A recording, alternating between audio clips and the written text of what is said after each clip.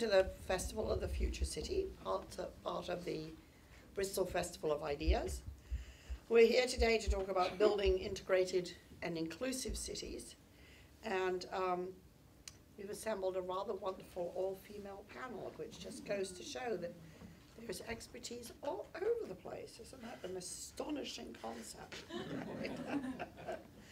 So I think what we're going to do is each of these fantastically knowledgeable, practical, experienced people will talk for 6 or 7 minutes about what they've been doing and their view on how we build the cities of the future. I'll ask them a couple of questions or clarifications, and then we'll turn to you to ask you what you would like to know more of, what you disagree with, what you think we've left out, and hope to get a proper conversation going. I always like at these sessions to leave, a lot of time for questions and discussion instead of, the statutory 5 minutes at the end, because this is about all of us. And it also is about inclusion, so it'd be a bit rude not to include you. So what I'd like to do first of all is turn to Farah Elahi, who's on my left, on your right, who's in charge of research and policy at the Runnymede Trust. So Farah, over to you. Thank you.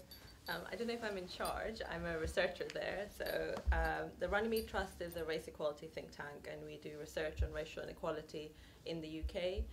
In particular, a lot of my research is focused on London and the ethnic inequality within London across different boroughs, working very closely with the grassroots communities and local authorities and kind of public sector organizations to think about equality.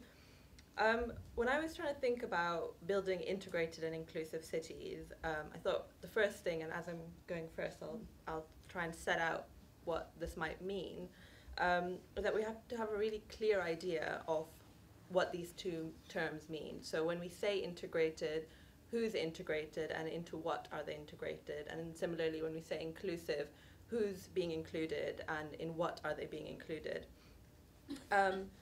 What are the systems and processes that we need in order to make these integrated and inclusive cities a reality, which I think is what we're trying to answer today. When we look at any sector or arena, they have built into them what it means to be successful, and by looking at who succeeds, we can start to get a sense of how integrated and inclusive our cities are. When we ask people how they feel about their ability to succeed or flourish in a city, we get a sense of how integrated and inclusive our cities are. So as a data researcher, I thought I'd bring some data relevant to Bristol. So how integrated is Bristol? In the last census, the Runnymede Trust did some research with the University of Manchester to try and map ethnic inequality across all the 348 districts in England and Wales. Bristol came 7th, or the 7th most unequal city out of 348. So that was obviously 2011 data. Some people might say, oh, it's 7 years out, although I don't think the picture's changed that much. I brought some more recent data. The 2015 Index of Multiple Deprivation found that Bristol has many deprivation hotspots. Some of the most deprived areas in England sit side by side with some of the wealthiest areas. 16% of residents, so that's 69,000 people in Bristol, live in the 10% most deprived areas in England. And if you compare that to the 2010 Index of Multiple Deprivation, the proportion of people living in the most deprived areas has increased, so it's becoming more acute. When we look at particular sectors, so in education, there's kind of significant inequality, in particular for Black, Caribbean, Somali, and Pakistani young people. And the inequality in Bristol is more acute than it is for each cohort nationally. So these patterns are kind of national, but it's in terms of education, it's worse in Bristol. When we look at housing, 71% of white British living in the southwest own their own home. That's compared to 38% of all other ethnic groups. So that's a difference of 33 percentage points. And that's the largest gap across all regions in England. So the difference between your home ownership rate, if you're from an ethnic minority background or if you're from a white British background, is most significant in this region in the southwest. And everyone thinks of housing inequality when they think of London, but actually the gap between the ethnic minorities and the white British community is smaller there at 26 percentage points. So that's housing. If you look at homelessness, you're 4 times more likely to be homeless if you come from a black household than if you come from a white household. I could go on. There's a lot of statistics, there's a lot of data, but I think we have a sense that actually across different indicators, across different sectors, if you come from an ethnic minority background or if you come from a disadvantaged background, whether you're looking at class, whether you're looking at disadvantage as a result of gender, your outcomes are not equal to, let's say, if you're looking at race, if you're from BME compared to white British, if you're looking at gender, women compared to men, if you're looking at class, working class compared to middle or wealthier classes. But what does this data mean in terms of integration and inclusion? I think what it really indicates is that we shouldn't just have a samosa, saris, and steel band version of integration and inclusion. We have to have an understanding of the structures and how they operate for different groups in our society. Now, I want to just preempt the kind of standard response we often get as equality activists or equality researchers when we have these discussions, which is, what about meritocracy? We always get this answer that, I really want to feel that I'm the best person for the job and that's why I'm getting it, and that's why we need to, not really worry about these statistics. And whilst I support the idea of fairness, the reason why I'm going through the statistics is to highlight that that's not the society that we currently live in. We don't live in a meritocratic society. You don't get the job if you're the best person for it. Your race, class, gender, religion, disability, sexual orientation all still impact your life outcomes to varying degrees. At the moment, your ability to succeed is based on your ability to perform what success looks like in a very particular way. And that brings me full circle back to the principle I started with, which is that all structures are designed to recognize success in coded ways. The problem is not that the people succeeding are not talented or worthy. That's not the issue. But we need to recognize that they're succeeding within a system that is built to recognize their success. I heard an analogy recently on a podcast, which is that Cinderella's foot fit into the slipper because it was made for her.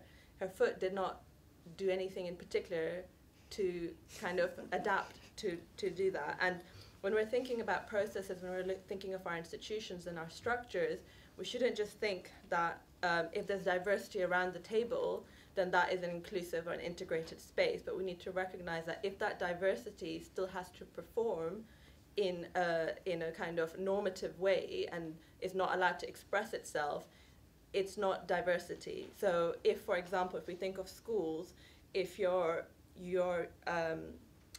if you have like an afro and that's considered messy, and you have to make it behave in the way white hair behaves, that's not inclusive, that's not allowing representation. I mean, that's a very shallow example, but just the first one that came to mind. And what we need to recognize is that in any sector, there's kind of the mainstream, the center, and then there's the fringe, or those who organize within grassroots. And the reality is that the fringe and those grassroots organizations are already operating in radical ways. They're using participatory democracy, they're using inclusive practices and representing different voices within the way in which they're doing things. They're doing things in innovative, interesting ways. And success is not just getting the people who are at the fringe to get jobs in the center or to look like the center. It's about getting the center to shift so that it's starting to look like the fringe. So we need to overturn the processes at the center and step away from just tick box exercises and really engage deeply with representation. So the challenge going forward is how can we interrogate the structures in our own cities or in our own, whether it's our own workplace or in even our own friend circles, so that they're inclusive in the truest sense. Brilliant. Okay, Thank you very much. That provides a wonderful kind of setting out of what it looks like, as a sort of background against which we can now start to explore some of the details. So that was great. So Ellie. Hello. Ellie Cosgrave is lecturer in urban innovation at UCL City Leadership Lab. She's worked on low carbon cities, she's looked on cities that are safe for women, and she is now chair of My Body Back, I understand. Yes, I'll explain a bit more. I just want to thank you to start off with. I mean, I'm just super excited to be here, and to hopefully I'll build on some of the things that you said. Yes, I am an engineer by training, but I'm also a human. So I have, I know, it's not something a lot of engineers show to the world, but I think it's really important actually that as professions we do show that actually we have personalities and opinions in politics, where engineering generally tries to say I'm apolitical, I'm just optimizing it, it doesn't make any difference. So yes, human engineer in front of you, and the human part of me is also a human that cares deeply about inclusion, about safety, and about human rights, and about an equal distribution of those rights. And again, similar to you, Farah, when I was preparing for this, I wanted to deconstruct, okay, so what do we mean by this inclusive city? And my view is an inclusive city is one where civil liberties and human rights are protected equally for everyone. And I would like to just dig in again to some of those words. I'd like to define what a right is, and I'd like to define what everyone is. I would like to also define what equally is, but we've got 5 minutes. So I think that's one. Equal is something slightly more understood, I think. But what does rights mean in terms of a city? How do we interpret that in our places? And David Harvey has commented many times on this. His work is about this. He says the right to the city is far more than individual liberty to access urban resources. It is a right to change ourselves by engaging with the city. And this is beautiful because it shows that this isn't just about having access to housing, having access to energy, education, work that the city offers. This is deeply personal, and it's deeply about our rights to thrive in the world. Moreover, he argues it is a common rather than individual right, since this transformation inevitably depends on the exercise of a collective power to reshape the process of urbanisation. So it should be within all of our rights, within all of our power to reshape the place that we live in together. And it's really important when we come back to the idea of who is everyone, that we understand that everyone includes multiple identities, and that if we do not, and that we must be explicit about naming those multiple identities, because if we are not explicit about it, we design for white, cis, middle class, male. And once we can start with those definitions, we can start to deconstruct them, we can start to understand what they mean for our practice. Now, this is still staying quite theoretical, quite high level. I would like to bring it down into what that actually means in practice in the city. And for me, a good focal point is looking at urban transport, how we move around the city as a fundamental right to movement. And so just to illustrate the point of the common right, I'd like to look at women's experience on transport, and particularly 2 things. One, harassment in public spaces. We know that harassment, for example, in London, 1 in 7 women every year can expect to receive unwanted sexual attention. We know that the statistics around violence in public spaces is immense. And I've been working on a project this week where TfL has given us a bus to play with, and what we want to do in that bus is to showcase how bystanders, how we as this collective force can make a change together. I can talk a little bit more about that later if that's of interest. But for my day job, talking about engineering, design and transport,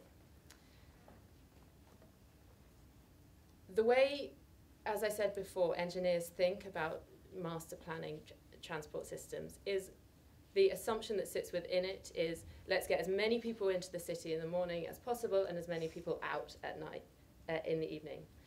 Now, that seems kind of logical because that's kind of what we need to do, right? Access the economy, blah, blah, blah. Right. What we do not understand as engineers when we're designing those systems is for whom you're designing, for what purpose, and what kind of impact does that have on those people. And we don't have a language or process to talk about or deconstruct that. For example, if we optimize that, then generally you're talking about optimizing the system for people who want to access the paid labour market. We know that's disproportionately middle-class white people and men, and that actually a lot of female roles revolve around local activities, around caring responsibilities. Often you have multi-stop journeys. You're maybe going to pick up the kids, going to the shops, going to care for someone. You're likely to be encumbered, maybe with a pram. If you're disabled, you're likely to have different issues. We don't currently optimize for those systems, for those type, you know, getting 5 minutes down the road in London can be more tricky than getting straight into central London. So I'm not saying, so we as engineers need to be able to deconstruct those social and economic issues and be able to interpret them into our designs. I'll put that out there and I'm going to wrap up. So in summary, I think firstly we need to think about the city in terms of rights. We've got to consider to whom those rights belong, whose rights, if we're going to elevate the collective right, needs to be reduced, reducing the right to harass, which currently exists in public space, if not legally. And we need to activate our collective power, and we need to codify this knowledge into our professional systems. Right. Yeah? As one would expect of an engineer, very clear. Okay, next up is Immy Kaur, who is co-founder of the Impact Hub in Birmingham. The Impact Hub is a network of citizens and activists and artists and makers and doers, and like Immy, they do amazing things. So Immy, what does it look like from Birmingham? Well, thank you, Margaret. It's hi everyone. It's a bit nerve-wracking going after these two. So if I've said some stuff that they've already said, we didn't know each other before. We've all just coalesced in these 5 minutes. So it means we should be on a good track or completely in the wrong place. So you guys could decide that.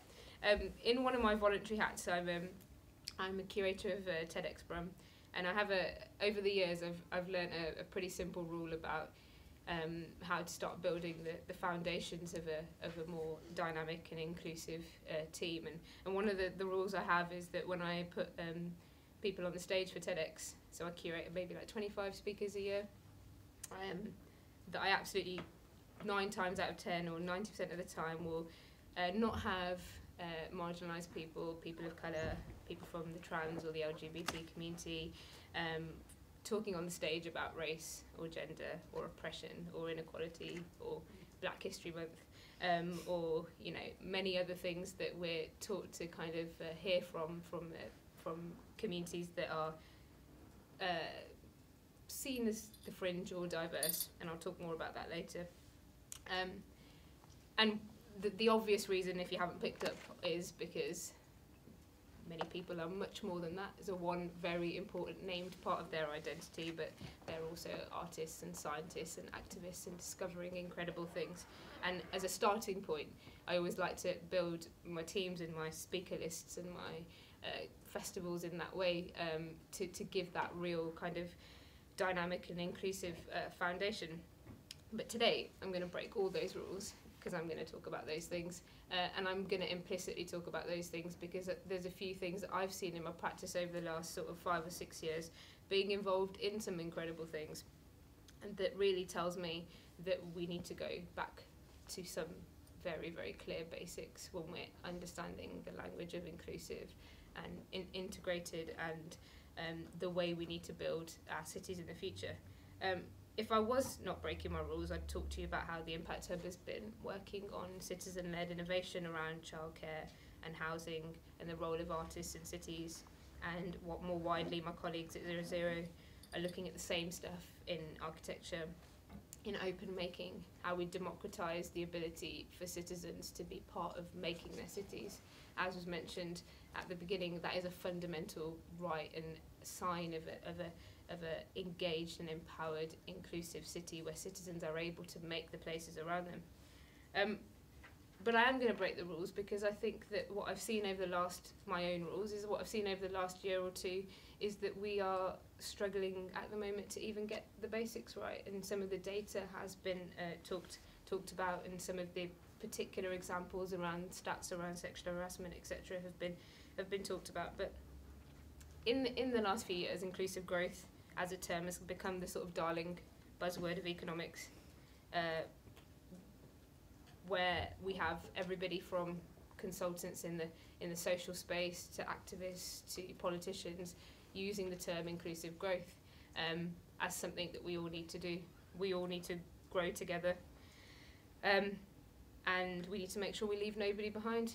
And I've seen a lot of work in the inclusive growth space happen, and largely happen with the same types of people. So we have had very white middle class, with no offence to think tanks because they do great work, but think tank led approaches to the idea of inclusive growth. When we had a blank canvas for a radical, bold, open discussion of what about a new economy could look like.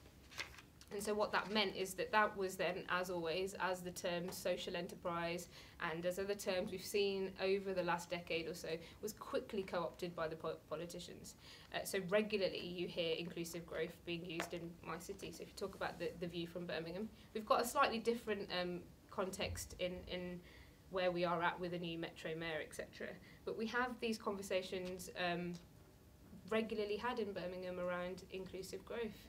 So you will hear on large stages in Birmingham, we're the most rapidly growing economy in the UK.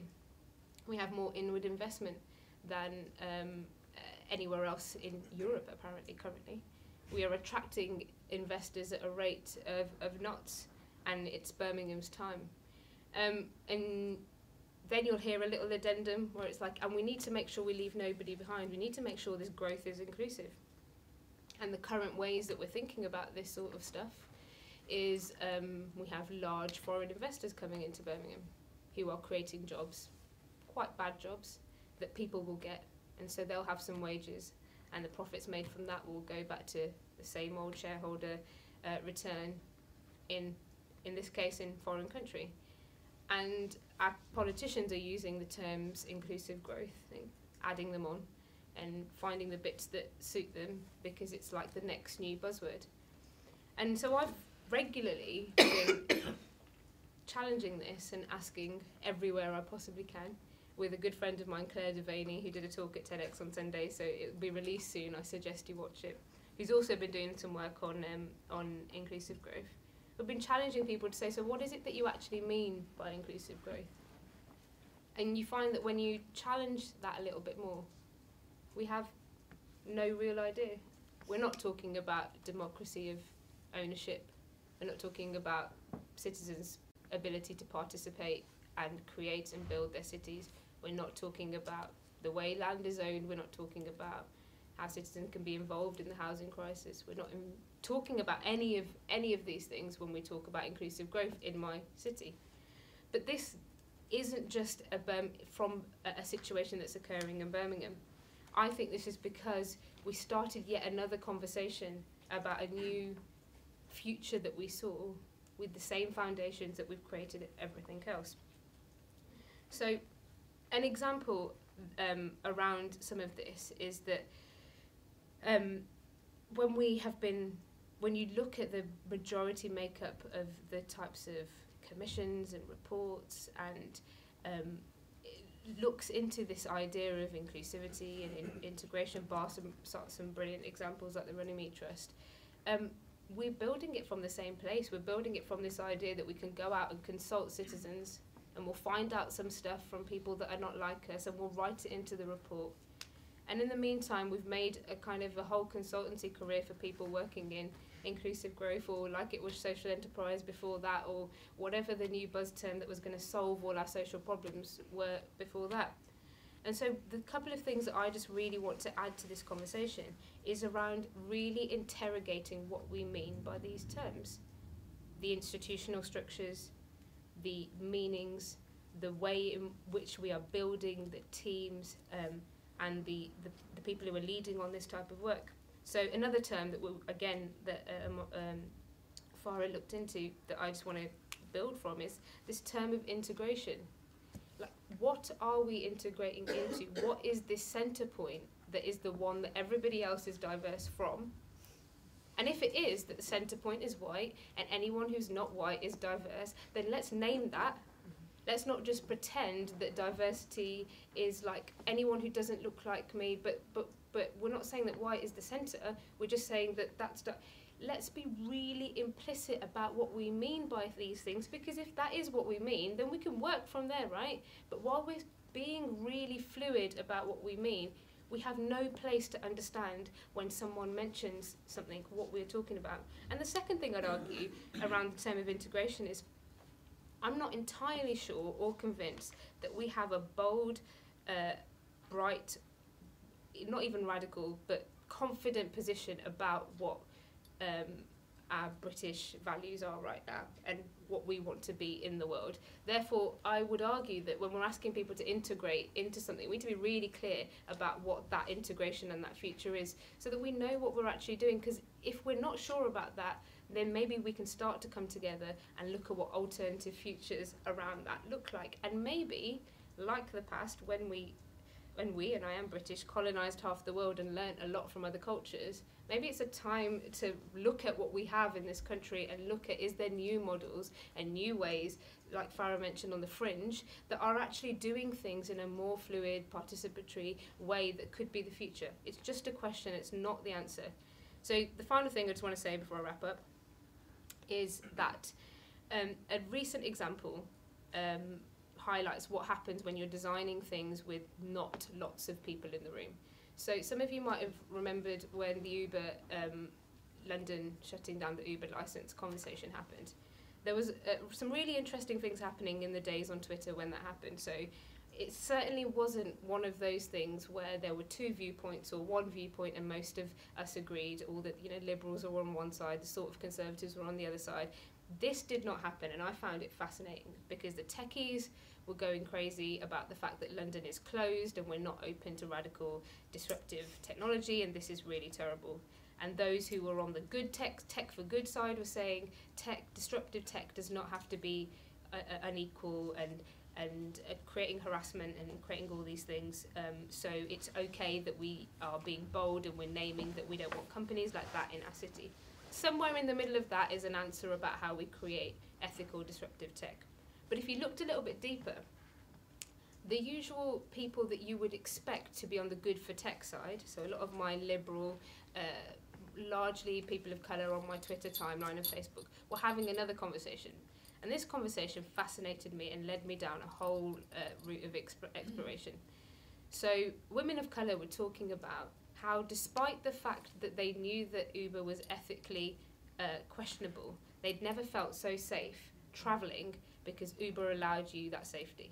Trans people, so there's a whole another hashtag around this, were talking of even more layers of this, about how trans people, many trans people in this conversation saying, I wouldn't even leave my house if it wasn't for things like Uber, if it wasn't for the safety of that, because public transport and commuting as a trans person is really dangerous for me. So as an example, when you have more people talking around the same issue, and that's just a really, really simple example, you can start to get insights that you never, ever expected. And I would say that we really need to wipe the slate clean with what we mean about this inclusive future, and actually get some more people in the conversation, and we need to be more radical and more bold about what this looks like. We need to figure out what we don't know about what we don't know. We need to get there, yet we're nowhere close to it. And I don't think that it's okay that we keep using excuses in 2017, any of us, that we are not making space, recognising our own privilege and power, moving out the way, and bringing people who are different to us and talented into positions of power and influence, and not just being consulted.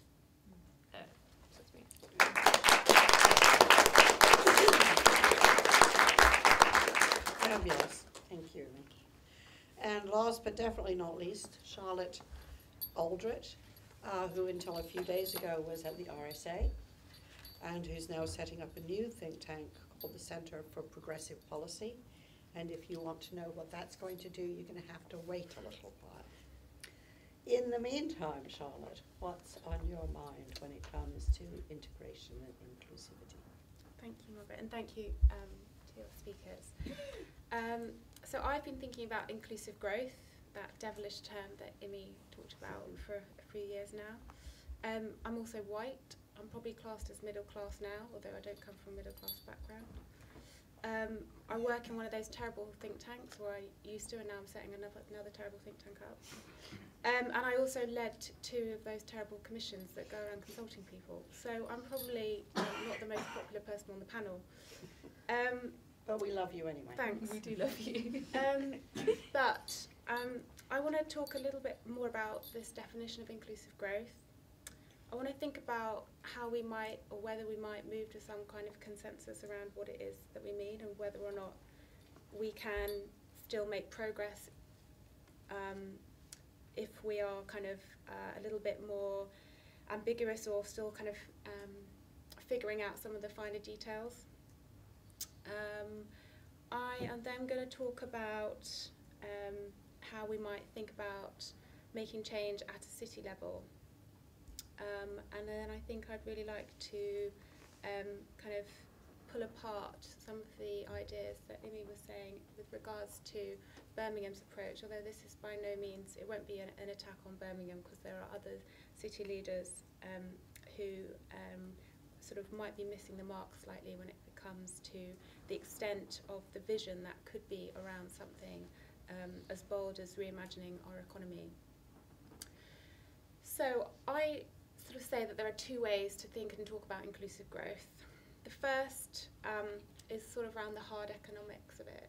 So we talk about comparative productivity rates at a regional level, and we can see that London and the South East skew our national productivity so that they are the only ones, or London in particular is the only one that sits above the national average. We also talk about Gini coefficients at a national level, trying to get a handle on the degree of distribution or inequalities that sit within nations. But we know that within cities, as others have mentioned, huge disparities that sit within very close geographical areas. Yesterday I was listening to the councillor who has lead responsibility for learning and skills in Bristol, and I understand that in some areas as low as 5% of young people go to university, and in others it's just 85%. So there are huge challenges, but the way in which we are able to measure those, the economic data statistician, data collectors haven't caught up, and that's something I can talk a little bit about later. But these are these kind of hard economics that you can put on a graph, you can put on a chart, you can classify as an index of multiple deprivation. That's one thing. But there is another aspect that I think is equally important, and potentially, if not more so, and we've seen that in particular with the changing nature of our politics, arguably the Brexit vote, and that is something that's far more intangible. And it's about identity, belonging, and connectedness. It's potentially about the decline of traditional community or community institutions. It's about a shaking of a sense of self, of self-worth, of sense of agency, and a decline of hope, arguably. And so others have talked about the definition of integratedness or integration. But I think a key question for me at a city level is the question, do I feel a part of this place? And from an economic growth perspective, do I feel like this place is going somewhere and I'm going with it? So those 2 ways about talking about inclusive growth mean that already we are opening it up into potentially quite a nebulous concept. It spans and goes beyond the economic and reaches into territory of sociology, sometimes political philosophy, and many disciplines in between. Do we need to find intellectual consensus? is there an intellectual consensus emerging, either within the UK or globally? I would say no to that. The RSA definition that we were working with and others have been using is to think about inclusive growth as a means to enable as many people as possible to contribute to and benefit from a new kind of economic growth. And I think this is really an important point to stress. The vision of inclusive growth, and again, other people call it different things, economic justice, social justice, a number of others. But for me, language is important, but in a way, I think it's about really defining the model and stripping away the structural barriers that enable, or that inhibit rather, this shared prosperity, this access to opportunity, whether it's along social lines, so different particular groups, women, disabled people, BME, whatever it might be, or along spatial lines, and then thinking about the different geographies, again, whether that's local, regional, national, international. It's about breaking down those barriers, and it's about shifting away from a grow now, redistribute later approach to inclusivity or to equality, to a fairer society, and to thinking about how we integrate some of these hard economic and sort of more intangible ideas that can often be shaped and aided by what we call social policy. And I think we've seen, particularly, I'm also one of those terrible people that used to work in Whitehall, so I'm not doing well today. But in Whitehall, there is this culture that pervades that what constitutes good economic policy is actually very different to what constitutes good social policy, and that makes no sense. So you'll have policy and or in the old days, and the kind of remnants of this still pervade, targets that are based around increasing gross value added. So what does that mean? That means you take an approach, like Immy was referring to in Birmingham, that says you attract the building of shiny new office blocks, grade A offices. You attract foreign investors. You bid, like is currently going on in the US, for Amazon's new headquarters. And you hope, at best, that somehow that is going to help, that is going to trickle down to enable as many people as possible to participate in that wealth that, on the one hand, looks like what economists call an uptick in GDP. But given that, in 2016 we were the fastest growing G7 economy, but at the same time, the vast majority of people were asking, where did I see any benefit from that? We really need to challenge this underlying legitimacy that goes with so much of economic policy. And we need to think about how the investment in social infrastructure and our communities and the more intangible aspects that are as underpinning to our economic prosperity as any of those other things that I've mentioned, transport infrastructure, competition policy, whatever it might be. It is absolutely integral. So I think the inclusive growth has the potential to be a real radical shift away from our current economic grow now, redistribute later model, which is at the mercy of a political ideology determining how much to cream off from that national income and then invest in tackling inequalities through public services and welfare. The question is, how do we get there? And I think leaders across advanced economies in the globe, whether in Central, Western, Eastern Europe, the US, and elsewhere, we're grappling with this challenge because people on the ground, citizens, voters are asking, it's not saying it's not good enough, and we need to see a change. How do we get there?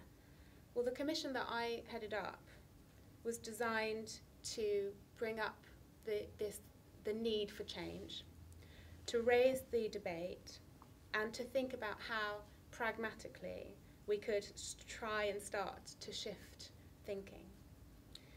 It was unashamedly about navigating the politics of today which might be called, navigating the art of the immediately possible. It was what could we get through that was as politically palatable, given the nature of our politics, but was really starting to alert people that a new approach could be found, and it was going to take a radical shift to get there. But maybe if they could just start with some aspects that they feel comfortable, they'll kind of clock on, and we could go from there. Happily, we have seen leaders take note of this, and I'm having conversations at a G7 and G20 level, as well as cities across the world. It's also being wrapped up into threats to globalization, open trade. It's being caught up with questions around how and whether and what the alternative is in moving away from a neoliberalist, capitalist, global economic system. But there are some really profound questions and challenges in thinking about what aspects of those existing systems do we retain, do we adapt, do we abolish, if we are to create an economy that truly works for everyone. Now, I've been called a neoliberal apologist and a communist within, as many days. So again, I'm not that popular, I think, is the overarching term I've figured out today. But I think what that goes to show is that we are treading a fine line. The vision is radical, but the ability to get there is immensely difficult. And Immy's absolutely right that kind of shallow consultation is not going to be the way forward. We need to make it real. Now, I'm probably running out of time, so I just want to leave you with 3 questions that I think at a local level what we can do is, regardless of all those kind of existential debates, the kind of global political economy discussions that may or may not be taking place, what can be happening on the ground? The first question that we should be asking is, what kind of city do we want to create? What are the values that we want to live by? What are the terms of trade we want business and investors to operate with and for our communities? What are the key barriers to inclusive growth in our place? What does the data say? But what do people say? People, residents, businesses, large and small, community organisations, representative bodies and associations. What is the intelligence on the ground telling you about the key barriers? And what are they also telling you about opportunities you might not have thought about in overcoming them? And that leads me on to the final thing. Do you have the institutional architecture that enables you, that the systems and processes that we heard earlier, to really start to break down those barriers and to design together a system that is collaborative, that brings together the collective resource across the city and the wider region in order to fulfill that shared vision, that shared sense of mission for the kind of place that you want to create. And despite the statistics of Bristol, with its entrenched and increasing inequality, one of the things that I'm always privileged and proud to talk about here but elsewhere is this new Bristol City office, which I think is just the kind of institutional structure that bridges, that starts to bridge divide within and across the city and the city region, that brings people together, that says we want to be part of something regardless of the perspective or the ideological or the institutional organisational silos from which we inevitably, arguably, come from. How can we start to bring our collective resource together to fulfil a mission that we can all, every single one of us, get behind? Great, thank you. So, a range of perspectives. Farah, I was interested, that you did bring us a lot of the data that Charlotte was saying that we need, and seemed also to be uncomfortable with whether we have the frameworks, the system and processes. But I'm also struck that we may get stuck in a kind of chicken and egg thing here, which is we don't have the system and processes with which to design the systems and processes with which to define what the heck it is we want to do, with which to design then how we do those things that we still haven't decided yet how we're going to define. So where do we start? So I think it depends on what you mean by we. I think there are people who have people like Immy in Birmingham with the Impact Hub, and so many different organisations across the country, and really at grassroots level, who have innovated and have thought of systems that are much better, at least, than what we have. And I think it's about learning from those and kind of building them into the mainstream structures. We have a lot of the data, and actually I think the UK is probably one of the best countries in the world in terms of collecting data. The problem is no one does anything with it. Right. So, it's also about thinking, that's just kind of a yardstick to see how well we're doing. But I think the citizens' voices are so crucial in that, because data is always very, very limiting. So I think there are people who are innovating, who are thinking radically about what a lot of this inclusive growth or economic justice looks like and means. But it's about people being willing to also make the sacrifice necessary to build those into our systems. Right. Yeah. Yeah, I'd like to follow up on that. I think we can confuse like a complex and difficult situation for an impossible one. Right. And we can look at all this complexity and all this debate and tension, and we can say, oh well, there's nothing we can do, let's go away. Or we can look at it and say, look at all these people engaging with these types of ideas. Look at these organisations and think tanks trying to do something, trying to set out an agenda, and look at ways in which it's been critiqued and ways in which we can do it better. So I think I am excited that people are putting forward these agendas. I'm excited that people do that, and I'm equally excited that people say it's not good enough. Right. And that is where we get progress. Right. And so, yeah. Yeah, I agree. I think it's the complexity isn't something that we should shy away from, because I think we've got, in the last, especially having been coming out of the social enterprise space, we have wanted simple ABC solutions to complex problems. So we need to dive in head first and say it is complex, and that's okay, because we are complex and we have everything we need, and as long as we've got the right people in the room, we will figure out our future. But I think I agree with what Farah is saying. Impact Hub is one example, but there are a lot of really smart, bright, incredible people who are working on what we've termed currently as the fringes, who are really doing some interesting things. These aren't really the fringes. They are absolutely what we should be taking some more risk with. And I think when you mentioned, what's the scene in Birmingham? Well, the scene in Birmingham is really, we have a massive public sector that has quite a patriarchal approach to how things will happen in the city and how things will change, and that's left a legacy.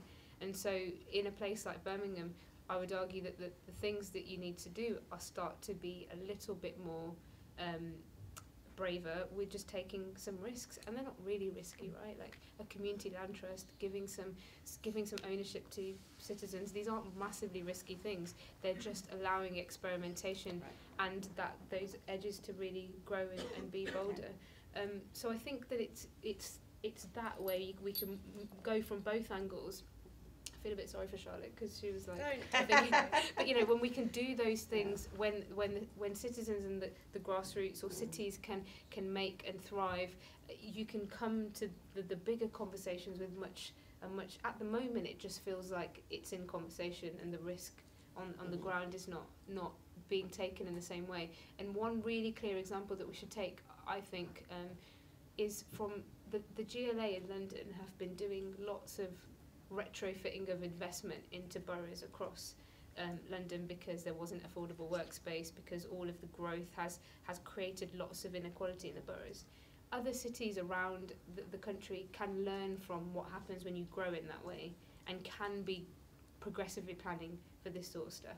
And currently I'm not seeing that level of innovation in local planning, in our in our city particularly, and that's the spaces where I think you can deal with the big, and you could also start to create the conditions for people to be able to create their spaces and places too.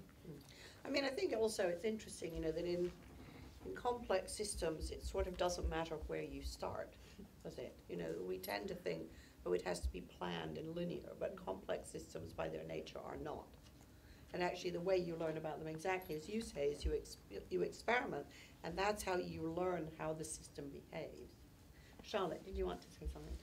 Yeah, I would just say I think we need to hold ourselves and particularly our city leaders to task, so that whilst you need to start somewhere, there is one thing that you must not do, and that's first turn to relabeling your existing activity and call it inclusive growth, or call it integration, or call it whatever. And we're seeing that time and again, and I think that's the most dispiriting thing for me, having tried to inspire and encourage people into thinking in a new way. Actually, for that to be kind of there to be this bandwagon where you can just jump on it and roll, roughshod over the kind of radicalism and vision that actually could really come from it. Great, thank you. Questions, comments from the floor? Does this feel like Bristol? Does it feel relevant to what's happening here? Yeah?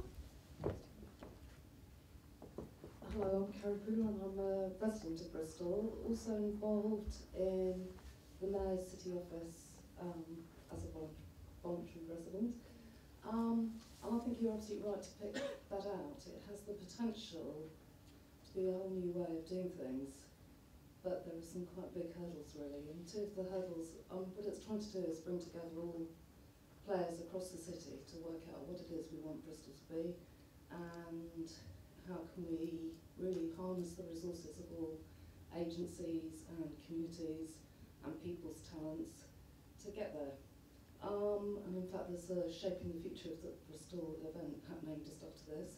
But the two challenges it faces really are, how do we make sure we don't just engage the people who have always been engaged, the institutions, the agencies, and I think there is a willingness within the leadership of the city for some kind of power giving, so that those diverse voices do actually come from a position of power within that discussion, which I think is exactly what he was saying really needs to happen.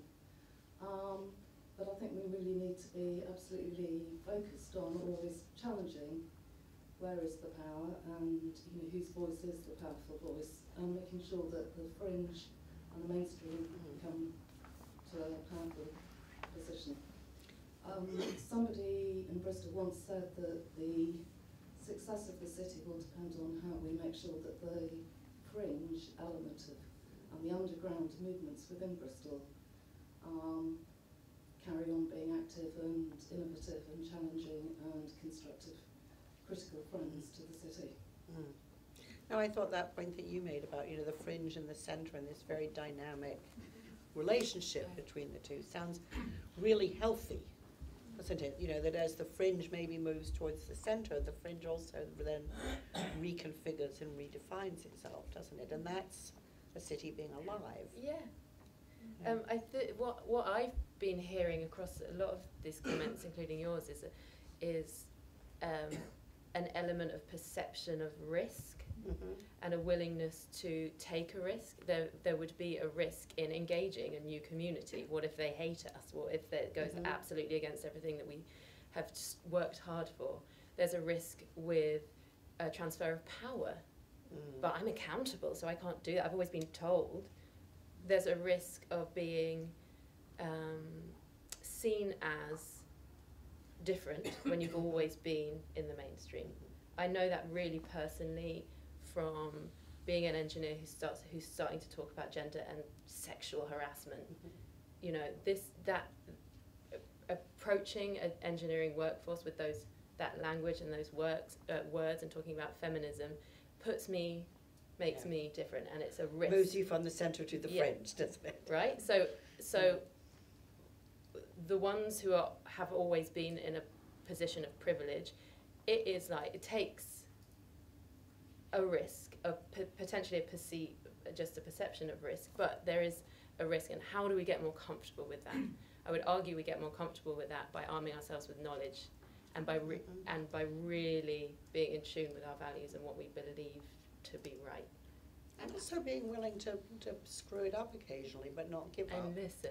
And listen, yeah. Because so- as more fringe or radical or whatever you want to call it, ideas become to fruition, those same Mhm. people then have to be aware that there will be other people challenging right. that. And so it's kind of getting away from this idea that we are going to get to a point where we've Yes. solved it all, Yeah. and that we can actually thrive in the complexity and the messy nature of building society, a changing society, that we won't know what's happening from week to week, year to year, and there's something about the way in which we prepare to live in that way, rather than keep harping back to an era where everything was okay, or a time where everything's going to be a certain okay again. Right. So I think there's something about the way that we are able to be less fixed about this, and if we go into this goes into how we're taught and all that sort of Yeah. stuff, but these things it's a system of things that we need to be thinking about in order to really future-proof us.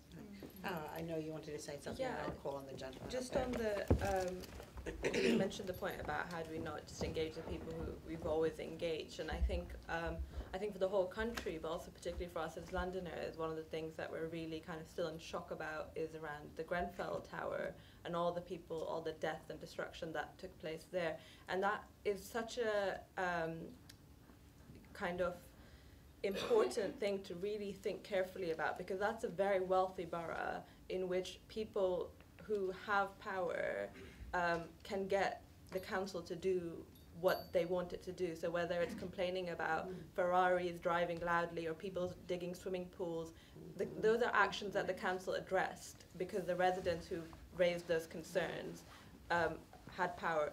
People who lived in Grenfell knew what the issues were saying what the issues were, and shouting about it and trying to approach the council, and were ignored. So it's, there is all this complexity, but the cost is so high if we don't radically change things. And Grenfell is just, one example, but, it's not kind of just, the need is not just because people should feel better, but, there's significant cost if we don't radically address voice and representation. Can I pick up on that just one sentence? Mhm. Is that is a social, political, economic failure, but it's also an engineering failure. It was a engineer who designed that cladding and allowed that to go on. Engineering standards allowed that. And so when we think of any job in the city and we assume that it is not social or political, we're wrong. Sarah. Does this work? Yeah, great, okay. Sounds weird, these modern microphones. Ted Farah, I'm a resident in Bristol, and I've been involved in various initiatives. I'm also, like Kaur, volunteer time with the city office. I wanted to kind of draw a little bit kind of a broader reality into what happens in these conversations. We tend to think of power and associate it with politics and politicians and elected politicians. I know that nobody really thinks that, but we tend to gravitate towards that kind of that register, or whatever the term is, I don't know. And we've got to recognise that in Bristol, like most other places, the city council and the mayor doesn't actually have that much kind of leverage power, direct revenue kind of spend power to change things. The accountabilities of local government are massive, but the expectations are very historical. We used to, local authorities, I used to work for them, but I've also been outside and all that. Used to build huge estates and docks and all sorts of things like that. That doesn't happen anymore. Nowadays, most of the Bristol City Council's budget, is something like 80%, maybe more, is completely tied up with care, right? And it's not good enough at that care. I mean, not the council officers or the care staff aren't good enough, but it doesn't meet that need, let alone, which is the urgent needs, right? Right now, every day, morning, breakfast, evening.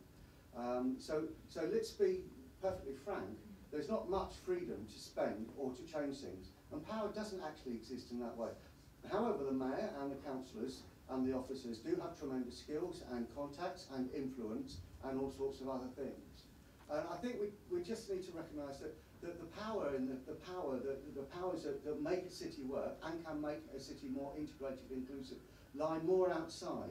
In fact, as far as I can see, in Bristol, and I'm sure this is the case as I heard from Birmingham elsewhere, most of the power in terms of change stuff comes from development and other kinds of inward investment. I used to work on inward investment. We used to attract massive companies to come to Bristol.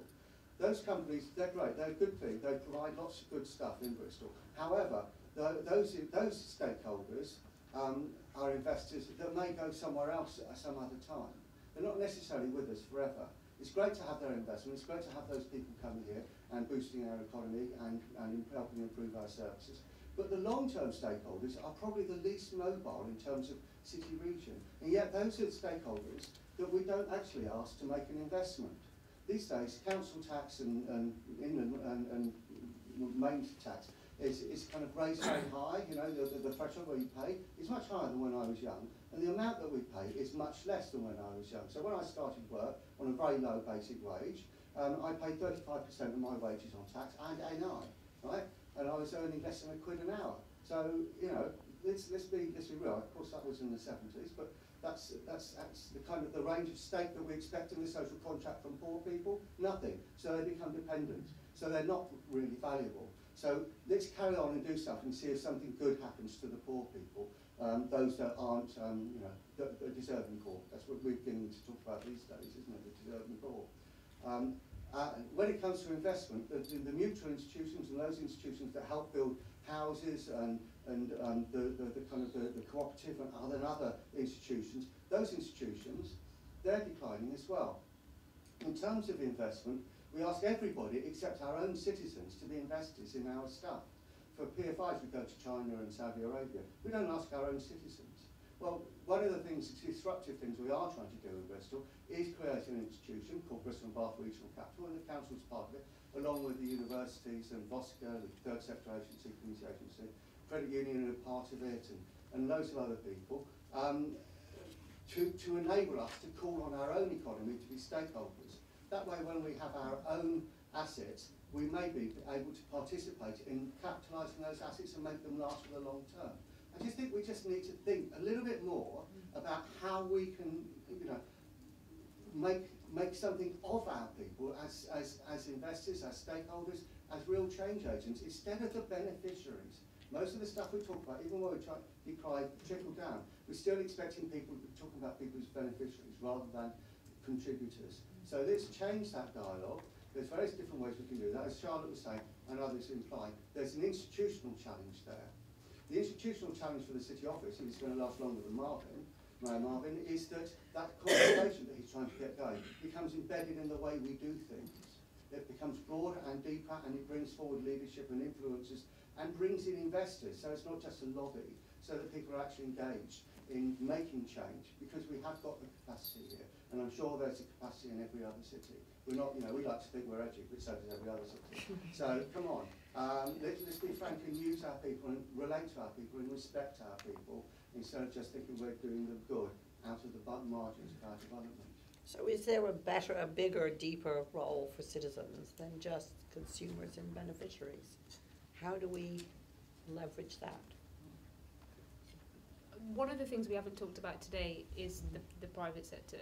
And I would argue in Birmingham, it's one of the places where we have a legacy of what the private sector can do in terms of building society. And it doesn't necessarily mean it was all good. Some of it was actually brutal. But a lot of it looked at good local development, where your job wasn't just work, it was about so many other things, your community, your housing. We have some huge companies, and I would argue that some of the spaces we're having most of the interesting conversations about what's possible is with the private sector, especially when they start to move away from CSR as a model and actually start to look at the risk to their own business models and the risk to their own business model of there being such a deeply unequal society around them, for public transport infrastructure to be so poor and so unsafe.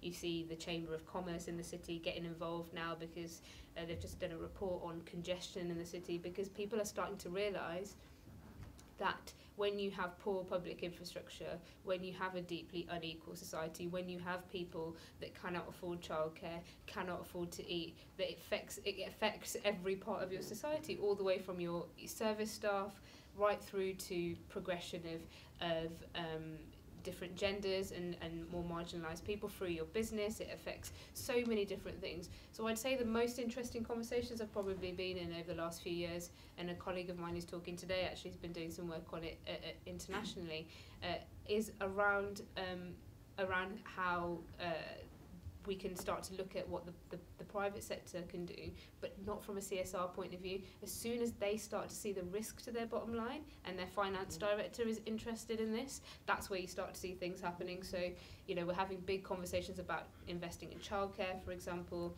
looking at the roles of large corporates in housing innovation, and it's a start. It's not massive structural funds, or it's certainly not where you guys are at with a regional fund yet, but I think it's a start of the conversation. But we have to move away absolutely from this idea that there's beneficiaries and there's people who are giving that, and towards how we can all invest, and the role of big companies to be able to do that.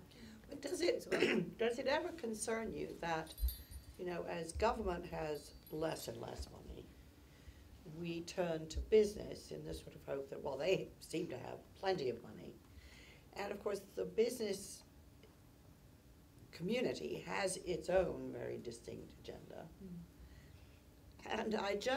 and furthermore, it doesn't have democratic accountability.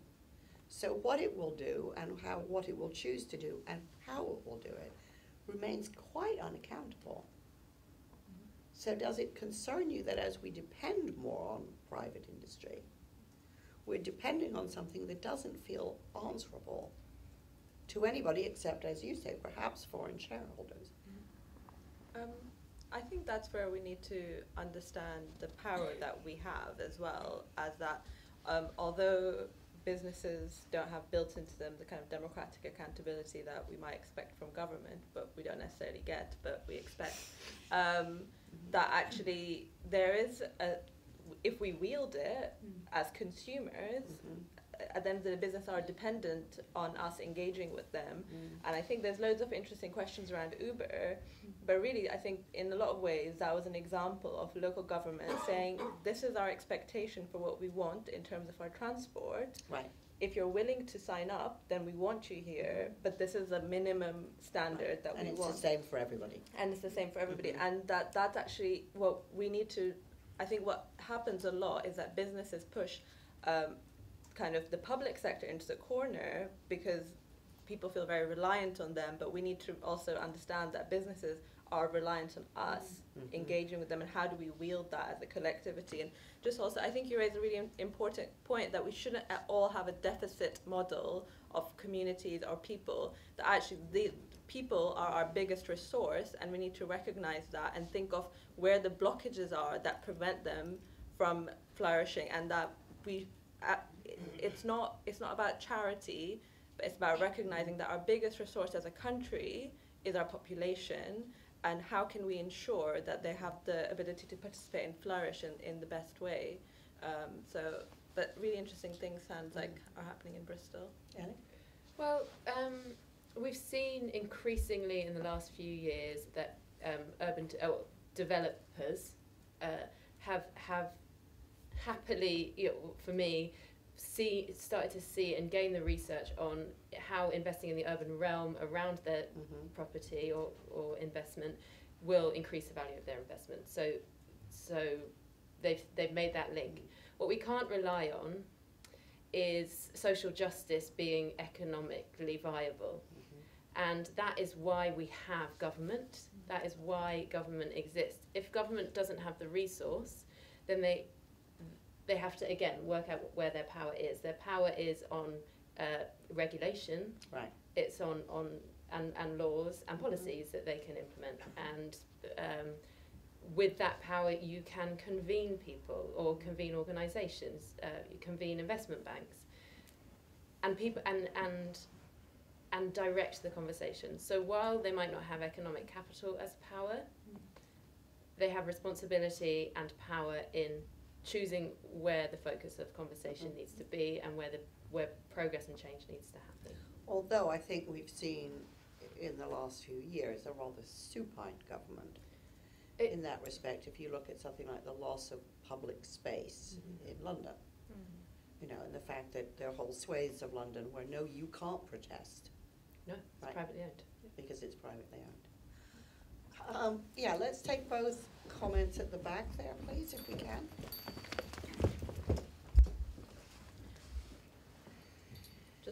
quickly, Mm. the New Economics Foundation is doing some really, really interesting research on public land and its sale, and so I really recommend people go and have a look at that research. I won't go into it now. Right, okay.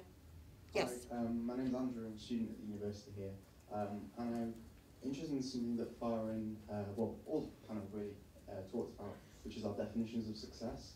When we talk about the future, we talk about it as this kind of very monolithic thing that everyone gravitates toward, and we don't talk about futures in plural because we all have different lives and we're all going in different directions. And while I kind of was originally going to ask about young people, this applies to everyone really. How can we help empower people to kind of go in their own directions from whatever community, and kind of to be able to fulfill their own ambitions and to believe in their own ambitions and to believe that those are viable, whether that's in terms of managing perceptions or actually kind of structurally and financially empowering those people to do so. And can we take the other comment, please, and then we'll get some responses. Hi, I'm Mark. I'm looking at Bristol as somewhere to potentially invest in. I'd be interested on the panel's opinion if we were going to take a building, blank canvas, 20,000 square feet. That was to be a very small but positive step in the correct direction. What would that look like? Is it affordable housing? Is it affordable workspace? Is it a mix? Is it community space, education? And also, to make it slightly tougher, how would that model work if it were to be commercially viable as well? Okay, a small question. Okay, so multiple futures. Yep. And mind experiment with 20,000 square feet. I'm happy to go first. Go on. I'll come to that one because that's what I'm doing in Birmingham. But I completely agree with this idea of futures. I think this is something that we need to be really, really clear on about. The future is going to look completely different to what we see now, and especially if we look at things like the progression of AI and VR and the loss, what we're currently seeing is two things, which is all these jobs that are going to be automated, and the lack of skills we have for the jobs that are going to be in the future. I think one of the most interesting things that I've heard and been part of recently is about how do we reframe that automation in starting to move away from bad jobs, robotic jobs that people have been doing that now can be taken over by technology, and that unleashing citizens to be able to pursue a whole range of futures. And I mean, no one's brought it up, and I don't know the opinion in this room about it, but I think something along the lines of UBI, whatever that looks like, the universal basic income, whatever that looks like in this future when we do see this mass automation of jobs that we saw as our staple of the economy, will be a key part of that. I actually think that is some of the most interesting work in terms of, I've been in a lot of Afrofuturism stuff over the last few months. There's a lot of interesting things that are happening with artists and technologists in the intersection of art, science and technology that are really looking at the future in a different way. And I think I'd like to see more of that kind of conversation embedded into when we're talking about cities, because I think that's where some really fascinating stuff is really happening. So on the little plug of that, if you do one thing this month, look up Afrofuturism as a rebellion to the fact that we're still talking about Black History Month, because you'll start to see this whole movement of people imagining incredible futures, and we can not stop talking about, but we can stop fetishizing Black history as one of is just about oppression. So I'd really recommend it. And then on that, yes, there are loads of models. I'm not gonna talk about it right now, but absolutely, I think this is the future of public spaces that we need to be thinking about, and we need to think about what community ownership looks like within that. A mixture of all those different things are crucial. But I'm really happy to talk about that at some point afterwards. Invest and make some of the community co-owners in your investment. I'd like to, because we're almost out of time, I'd like to ask each of our panelists about something really, really, really immediately practical, which is we all are here because we care about making our cities better, more inclusive, more integrated. We can figure out actually what we mean by that. But what can anyone in this room do tomorrow that might make their city better? Charlotte, do you want to kick off? Well, I didn't catch your second point about the future of Bristol City Office, but between you and Ted, you sort of hinted at we need to make this so that it lasts longer than this mayoralty, and it starts to really change the nature in which you do policy, politics, and every one of the residents of Bristol wields power in their own multiple, various, self-defined ways for the good of the city, and I would hope creating some shared sense of what that good wants to look like.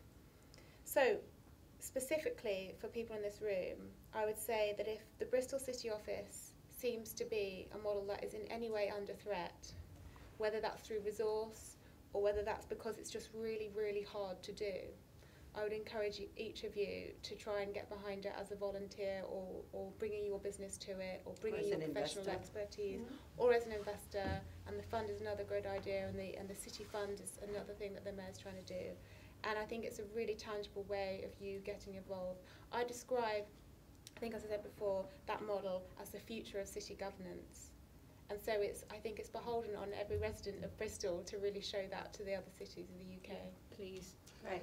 Okay. Immy? Really, as a simple, tangible thing, check your own privilege. All of us. All of us. Check your own power.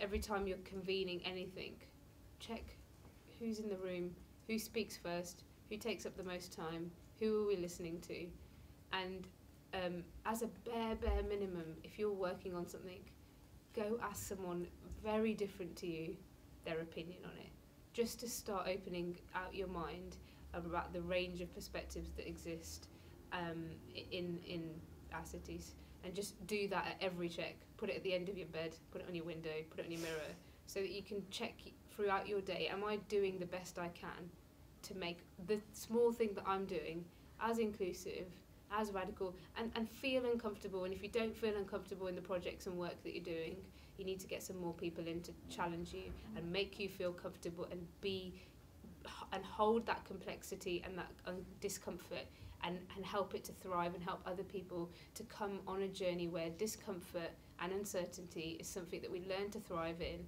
and we learn to build better things. Oh, it is just this incredible thing, isn't it? That privilege to the privileged is completely invisible. Yeah. They just think, but it's natural, right? Right. Yeah, I mean, I was going to say exactly that, but I'll say something else, that you have 4 different options.